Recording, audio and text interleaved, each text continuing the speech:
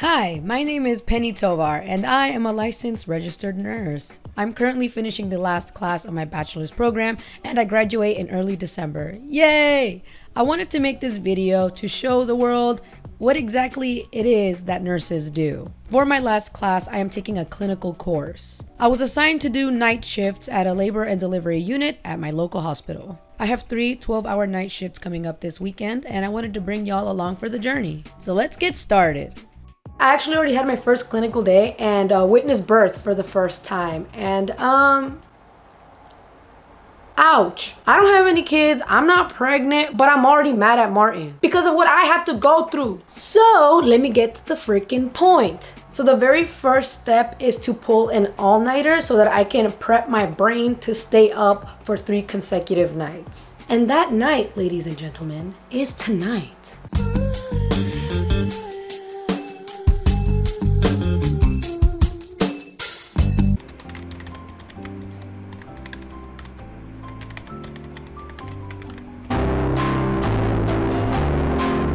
Alright, y'all, time for an update. It is currently 3 in the morning. Don't do your homework at 3 a.m. challenge. No, seriously, please don't do your homework at 3 a.m. Do it on time. Stop procrastinating, you procrastinator. Martin is asleep and I definitely don't want to wake him up because he has to work tomorrow. Or I can wake him up and take this video in a whole different direction. Pouring ice on husband at 3 a.m. Putting husband's mattress in the ocean at 3 a.m. Punching my husband in his freaking face at 3 a.m. I'm just joking, y'all. I would never do any of that.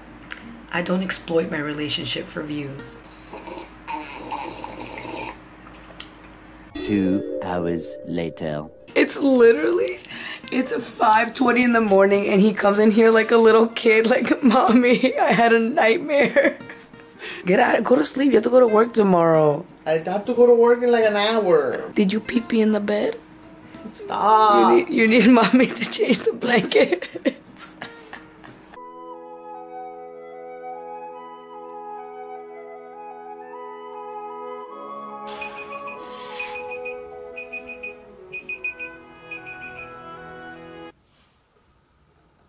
Good morning, y'all. It is 11. Oh my, I did not plan that. That just happened. That was magic. Now that I'm awake, I'm going to clean the house and I'm going to start preparing for the first of 3 consecutive 12-hour night shifts. I'm going to be working at night. So I got my scrubs on, my top and my pants. Shout out to Goodwill. And now I'm gonna take care of my hair. My hair looks really good right now, but I can't have it down. I have to put it up. So someone played me a sad song on the world's smallest violin. So for my skin, I'm just going to moisturize with some rose water. And then I use a facial oil. I'm very much a facial oil kind of gal. This is squalane oil from The Ordinary. All you need is 3 drops and you're good to go. And that's it. That's pretty much my daily beauty routine. So now I have to pack food for 12 hours. I get pretty freaking hungry during night shifts, so let's go do that. So this is my food arsenal for the night. And then the last thing, which is what everybody needs, is a freaking water bottle because you get thirsty as frick. My shift starts at 6:30, but I leave the house at 6 just to get there a little early.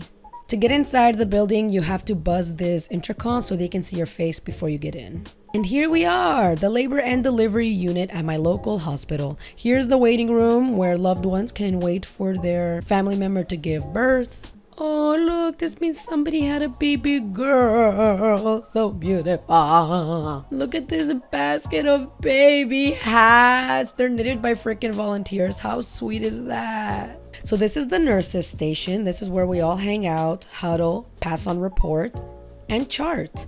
Next, it is time to go to the linen cart and grab scrubs. We are not allowed to wear our own scrubs. we have to use a pair provided by the hospital. The reason they do this is to prevent us from bringing bacteria from our home to the hospital. It's also for security purposes, so you can tell who actually works in the hospital. Right after I get into my scrubs, I go to the nursing station and we huddle, kind of like football, like foosball. And the charge nurse and the nursing leaders give us report on any updates in the hospital or on the floor, on any patients. And then after huddle, we take a report. So we go to the day nurse that's gonna pass on her patients to us, and then we take a report on that patient so that we can continue care. So let's go. So this is what we call a brain.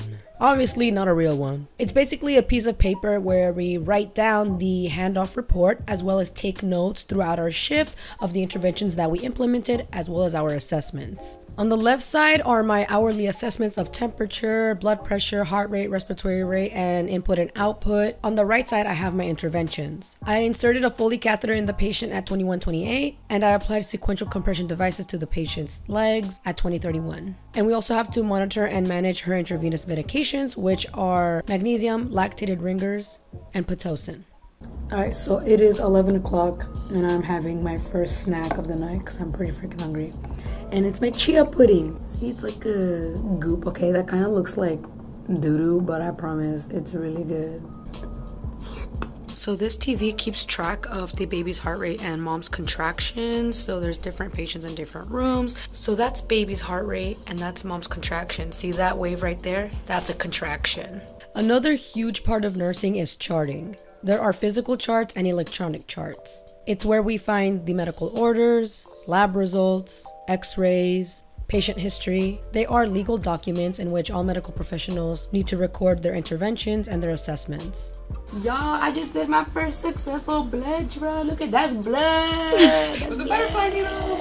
Yes. Look, y'all, it's my first ever successful, but my second attempt. This was my first attempt, unfortunately. But my second attempt was successful. You want to be in here now?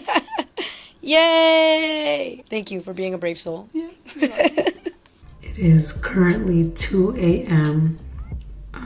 Our patient is 9.5 centimeters, 100% effaced with +2 station. She's really close to having her baby, but we're gonna have to wait like about another hour.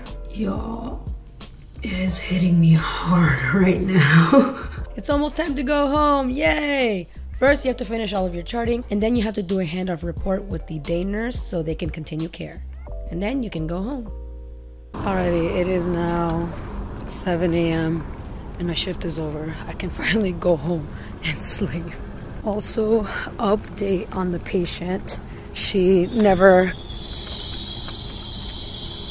Sounds like a freaking Dementor from Harry Potter. Our patient never ended up giving birth. She was so close. Poor thing. She was pushing all night. She was so tired. I feel so bad for her, but you know, she's trying her best. Now I can finally get some sleep. So I got home at 7:20 a.m. and was finally able to get some sleep. Unfortunately, I woke up at 11:30 a.m., which means I only got 5 hours. However, Martin was home when I woke up, which was a really nice surprise because I completely forgot it was the weekend. He works during the day and I'm working at night, so we usually don't get to see each other for about 3 days. So it was nice to just go outside and go for a walk together. And of course, we continued to binge watch one of my favorite animes, Monster. Highly recommend. And in the blink of an eye, it was time for me to prepare for my second shift. So I packed some food, made some more chia pudding, and I went on my way. So it is 6:20. I'm gonna go to the nursing station, huddle, get report, and see what kind of patient we have today. So there are multiple roles on the labor and delivery unit. There's antepartum, postpartum, labor, and triage, and flexing. A lot of different roles, which is really cool because you can like switch it up every shift and it doesn't get boring. It's like a box of chocolates. You never know what you're gonna get. So we're gonna go get report and see what kind of role we have to play today.